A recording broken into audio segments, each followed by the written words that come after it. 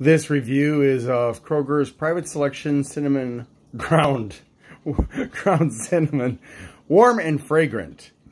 And it is kosher, so it's safe for Jews and Muslims. That's all there is to tell you about it. So here are the ingredients and stuff. Now there are technically 4 different kinds of cinnamons. And this, well, let's find out.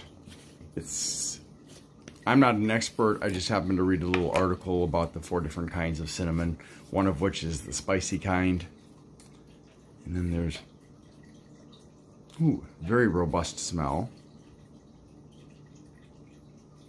Nice color. Wish I could get it to focus on me. There we go. Ooh.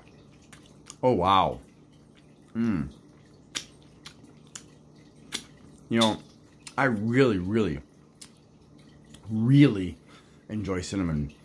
And this stuff, I think this is the stuff that's the slightly spicy variety. It also is sweet. I've had other kinds of cinnamons where I was like, oh yeah, I can taste cinnamon, but you really can't get the sweetness. But actually, cinnamon naturally has sugar in it. It's a balance of glucose and fructose. Not a lot, and it varies from source to source. In Indonesia, in fact, they call it kayu manis, which means, kayu means wood, and manis means sweet, so it means sweet wood in English.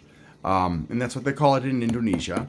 And this definitely is a great example of that. Very tasty, slightly spicy, sweet. You don't even, you know, if you wanted to make like a beverage with cinnamon, you could probably, depending on how much cinnamon you put in, you could use very little or no sugar because of the natural sugar that occurs in here. I love this stuff. I'm going to give this a 10. A 10. And you know how often I give 10s. It doesn't happen.